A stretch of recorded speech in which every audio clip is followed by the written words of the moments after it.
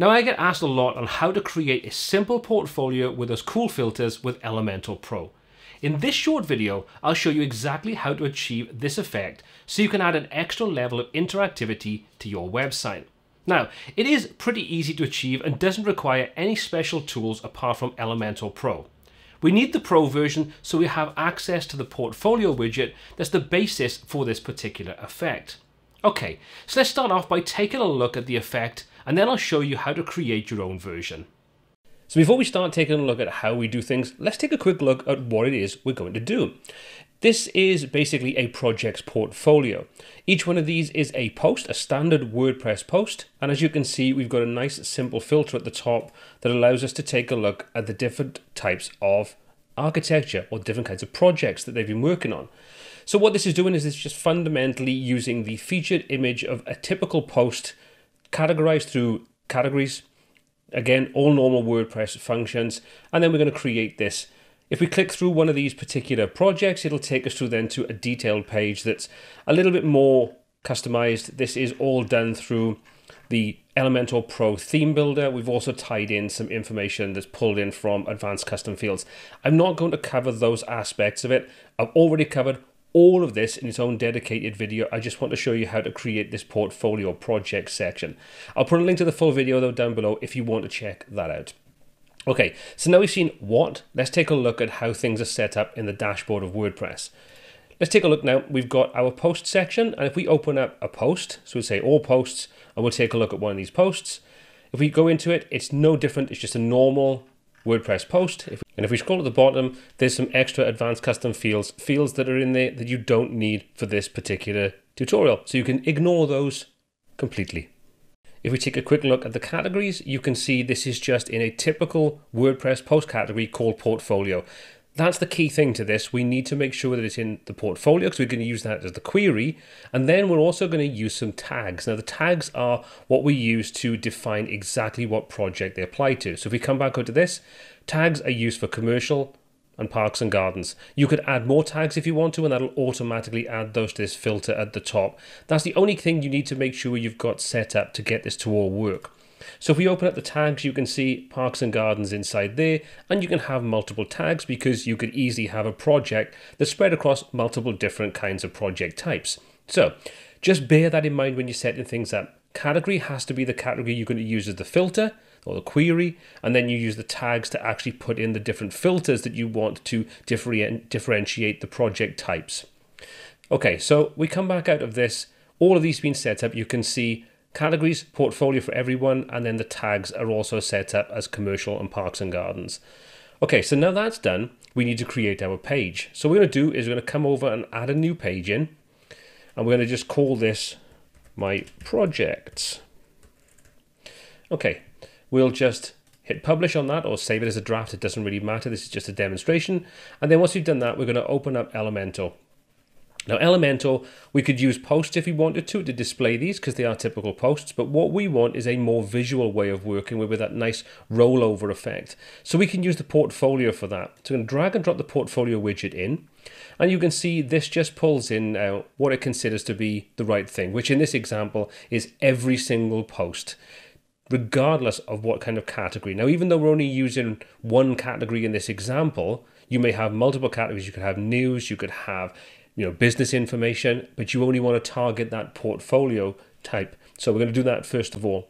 So I'm going to come down to our query, and inside there, we've got a couple of options. We've got include and exclude. The source. So if we had custom post types, for example, we could use that as the source. However, we're sticking to just posts in this example. So post is perfectly fine. We can include if we want to, and we can also exclude. So for example, we want to do is include this by a specific term. So we're going to choose term as the option. Then underneath it opens up the term info box, which is where we can input the term. So this term, which we're going to be using, is simply the category of portfolio. So if we just start typing portfolio in, you can see that pulls up categories portfolio. You can use tags inside here as well. There's lots of different options you can use inside this section. So we're going to choose portfolio. Now you're not going to see any change because, like I say, the example that I've got, everything is included in the portfolio. I don't have any other category with posts assigned to it. You can see we get in the rollover effect, and we'll come back to take a look at styling that in a little moment. Now underneath, we can sort the order. In other words, we can do they're ordered by date, but we could change that if we wanted to. You can say past day, past week, and so on, or custom. We can order them by the date, the title, menu order, or random. And you can also order them ascending or descending. So you can sort of set this up how you want to display the information. The ignore sticky posts is if you created sticky posts as part of WordPress when you're posting, then this would ignore those. It's up to you if you want to use this. If you don't use sticky posts, it's not really going to do anything either way. Now underneath you'll see I've got advanced query options, and I'm sure this will pop up as in, if I don't mention it, people wonder why they don't have that. This is because I have the advanced query plugin, which is a free plugin. I also done a video on this recently, which I'll put a link in the description below so you can take a look at that. You could use this in conjunction with the normal Elementor Pro feature set and get even more selective on how you want to filter data. I'm not going to touch upon that, just so you know that's not something that's straight out of the box with Elementor Pro. That is a third-party plugin, but it is completely free. And if you want to add an extra layer of functionality to your portfolios and you want to get an extra layer of filtering and sorting and querying and all those kinds of things, that's definitely a plugin to take a look at. Okay, so we've done the basics. We've set those things up. What else do we need to do? Well, we need to come in and choose the filter bar option and set that up as well, because currently you can see we have no filter options. We're going to enable this, and then you can see it says taxonomy. So what we need to do is open that up and we can choose between categories and tags. We've used tags, like I say, for things like commercial and parks and gardens. So all we need to do is choose the tags option, and that will then pull in the tags that are associated with these posts. That's pretty much it. All we're left to do now is just style things the way that we want. It's nothing complex about this. It's a very simple setup, but it just looks great, and it's a really cool way of just configuring things. So let's just come back to our layout. Let's just change this over now so we get better quality images. We'll adjust that side of things. If we come into the Styles tab, then this is where we can control how things look on the page itself. So let's just set 30 to both of these so everything looks nice and neat and tidy. If you want to control the overlay, you can do just that. So you can say we can set our background. We can set this to be white, for example, and we'll adjust the opacity on there. And you can see now when we mouse over, we get this sort of white out effect, but you can assign any kind of effect that you want. The color then, if we're going to set this to be a dark gray, and that will control the text color when we overlay over it.